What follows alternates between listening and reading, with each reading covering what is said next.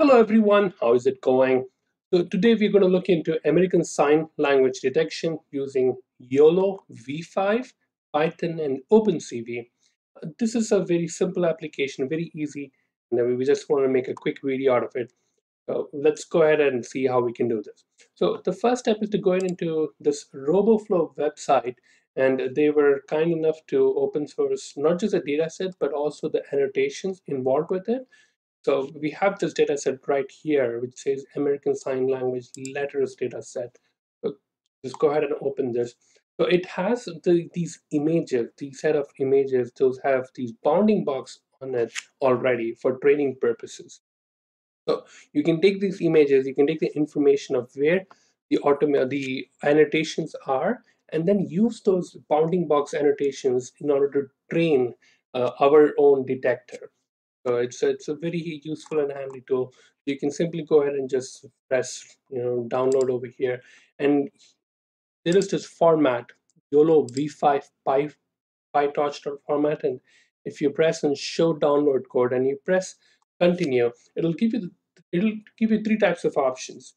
Choose the first option, which gives you the link for running it on a Jupyter notebook, and that is, I mean, Colab is nothing but a Jupyter notebook in itself, but you're going to be copying that link, which is the Jupyter link from here, and then take that and come back to our code. And this is a Colab file whose link will be in the description for you to use. And right on the top, I believe it's the third line right here where it says, so after this green color subscribe image, you have this part where it says paste the link. This whole thing can be replaced with what you get from the RoboFlow website from this thing. So that's basically, it's different for everyone based upon what kind of an account you have with them. So just copy and paste them, and it'll take care of it for you. And it'll download all these images for us. So right from the beginning, so if you start running from here, this is basically based on the YOLO v5 Ultralytics, the main source of the YOLO v5, the person who made the YOLO v5 library. Now you're just running this, and it installs all the requirements, all the dependencies that are needed for this, and we are also downloading the image in order for us to display it here in the browser for ourselves. And this step is, we just went over it. So you're basically downloading the whole data set, which is already there, and it has all this labeled information of where the annotations are. So we have this, and then we come down and we change our configuration file. So this data.yml file, this gives the information where our training data set is and where our validation data set is.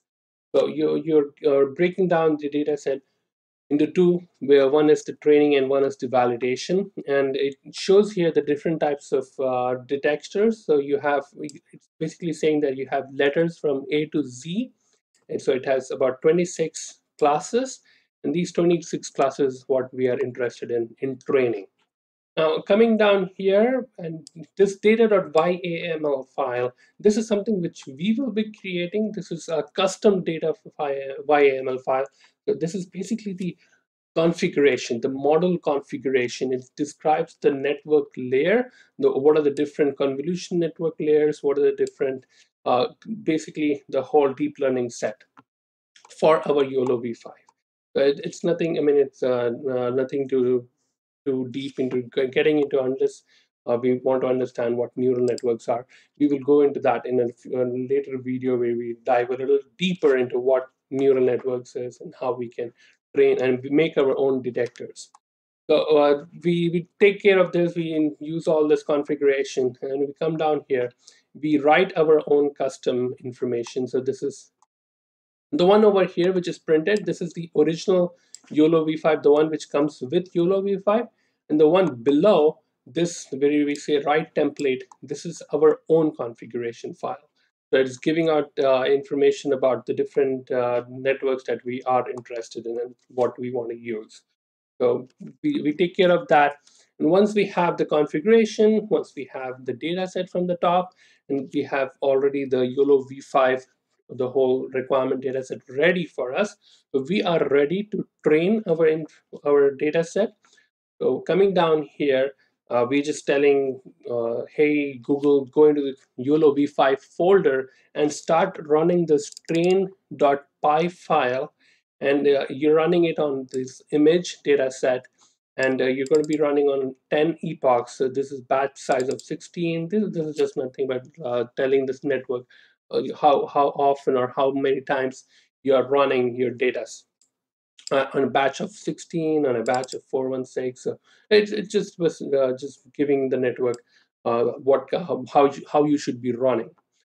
This data.yml file, this is where our the original coming from RoboFlow, where it explains where the training data set and where the validation data set is present.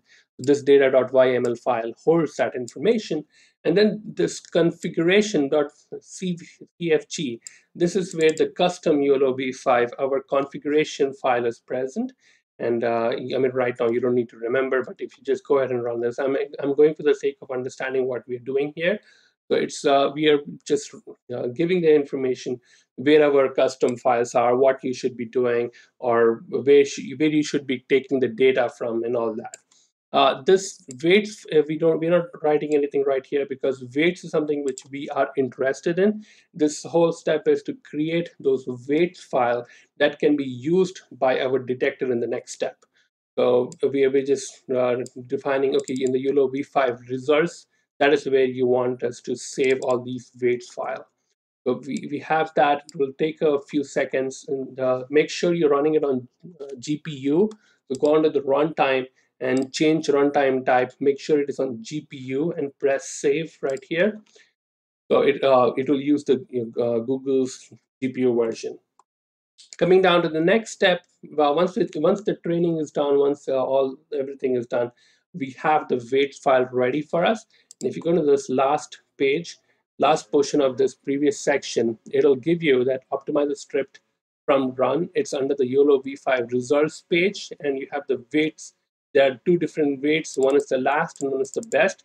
And the reason you have two is because this training file is designed to save the weights file for every regular. There's a regular interval after which it keeps on saving the weights file, and every new iteration is saved with a different name. So the best is stating that, okay, this is the last and this is the best version that you can use. So you have, my apologies if there's a noise behind it. My furnace just started running, but I'll try to wrap this up quickly for you. So the next step is to just to run the detector.py file, and this is responsible for detecting and running the data set and doing our detection for us. So we have the weights file, and we are saying the weights file is in the best folder. It is the same folder. So you're saying that the weights file is present in this whole folder, or not the last version, but we are using the best version. So it's at this point, just copy this whole folder path, and then take this and paste it here. So that's the same version that we have. It will be the same for your case also, but just in case you're wondering where it's coming from.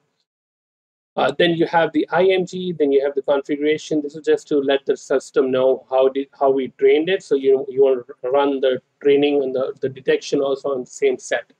And the source is where the images are. So like the training set is there, like the testing set is there. We also have like we have the validation, like we have the training set. We also have a testing data set, and this testing data set has a set of images in it which we can use, which the network has never seen before. These are new images for the network, and these images would be run and then saved under the results page, under the output results page. And you are in this step displaying all the detections that you have had so far. So you're just telling Google, hey, go into this folder, this content YOLO v5 inference output, and open all the image files that end with .jpg and display it here for us. So you're coming here, and if you right here, if you see, it's able to detect everything, all the images Well, you will see there are one-off cases where, like this one particular case, it was not able to detect. But if you try to understand, yes, this is error. This is not the perfect thing. But look at the images. Look at the amount of noise present in the images. Yes, these images are very simple. It has a plain background, and there's not much of noise available in terms of computer vision per language. But it's able to detect it properly. But you also have images like this where it's too noisy. There's so much of color. There's so much of other information available, and there's good chance of erroneous results. But still, this detector is. I mean, if it was something else other than the YOLO V5, we might have seen some other errors here. But this bounding rectangle is perfect. Like that, there are many other images where it's very, very noisy, and it's still able to detect the right information for them. So that's about it. That's with this American Sign Language.